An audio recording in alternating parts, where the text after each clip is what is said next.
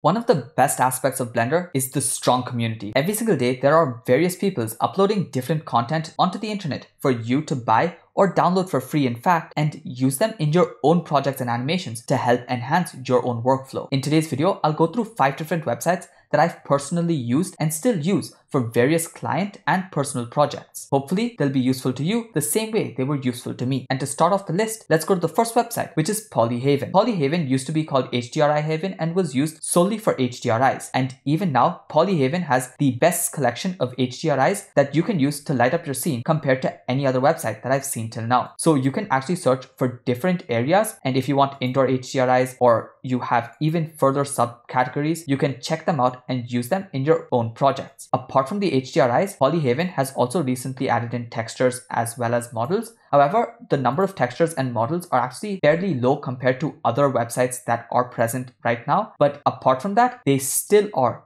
very, very high quality and they're absolutely amazing and a delight to work with. As you can see, even for the models, there are only a total of 288 models. But as I stated, there are more models being added in regularly and the collection is only going to grow. So it's definitely worth checking this out and using them in your own projects. Another aspect about Polyhaven is that everything on this website is 100% free and also CC0. That means, as it's mentioned, you can use them without any restriction for both personal as well as commercial purposes. And with that, we can actually shift over to our second website, which is BlenderKit. BlenderKit is an add-on that you can add into Blender, and you can actually look at it right here. When you install it, it shows up as a little tab up here, which you can hide, and you can type in whatever you want, and you can actually search for materials, objects, different scenes, or brushes as well. And you can just scroll through the various options that are available and click and drag them into your scene to instantly elevate your animations or your scenes without putting in too much effort. So it's a very powerful website and it's definitely worth checking out. The best part about this is actually the brushes, which I've seen much lesser in other websites. The brushes are VDM brushes, which are vector displacement maps, and you can use it to sculpt in various features really fast without putting in any amount of effort. So it's definitely worth checking out, and hopefully it helps you out in your own animations as well. Of course, this website has two different aspects. One is the paid version where you have all of the different objects, materials, scenes, HDRIs, brushes present without restrictions. But if you don't want to use the paid plan, you can actually just download it for free and you have a more limited set of materials and objects present. But even that limited set is still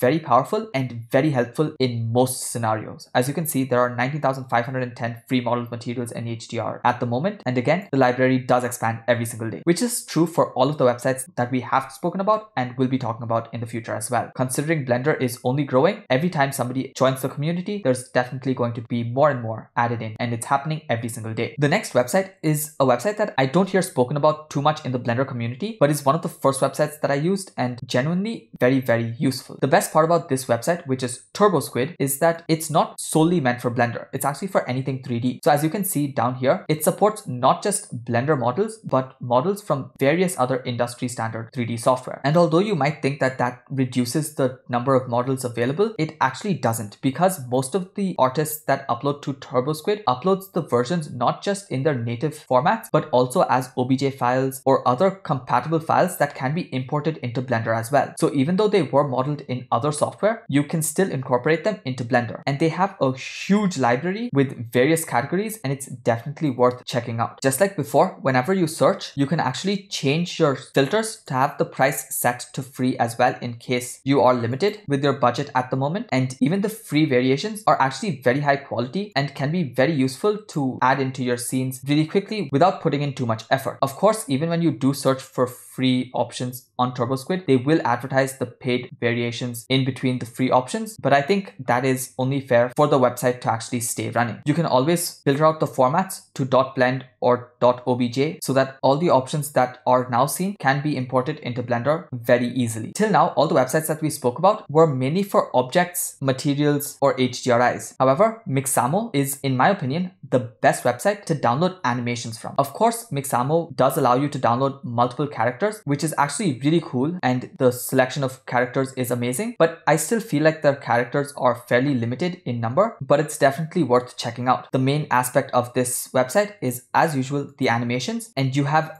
various different animations that you can download and import into Blender and use on your own characters and creations. The best part about this is that you can actually download different types of animations as well, like multiple animations, and then combine them together in the non-linear animation tab in Blender. And if you want, you can actually upload your own character and apply the animation and download it as well. The rigging process is also automatically done in Mixamo, which isn't the best rigging in my opinion, but it definitely gets the work done for simple meshes. So definitely check out Mixamo. There are a lot of tutorials on YouTube on how to use this website, and it's definitely worth checking out. And I think if you need any form of animations, this is the fastest way to go through it, because if you were to actually manually animate all of these and the various bones, it would take you far longer than just using Mixamo. Finally, the last website that I'd like to talk about is the Blender Market. It's by far the most powerful Blender related website available, because it not only allows you to download materials, shaders, and textures along with models, but also has different modifier setups and node groups that you can download along with various startup files, presets, add-ons, and also video tutorials and ebooks. It's all in one single place, and just like most of the Blender related websites, you have an entire free section where you can download various products that are being given out for free to test out to help you get better at Blender. Genuinely, the collection of add-ons available over here is amazing, and I definitely think it's worth testing a few of these add-ons out because they will definitely help increase your workflow. Even if the price seems a bit heavy in some of these, I would personally recommend trying a few of these out because often the time saved will definitely be worth the money. In our previous video, we spoke about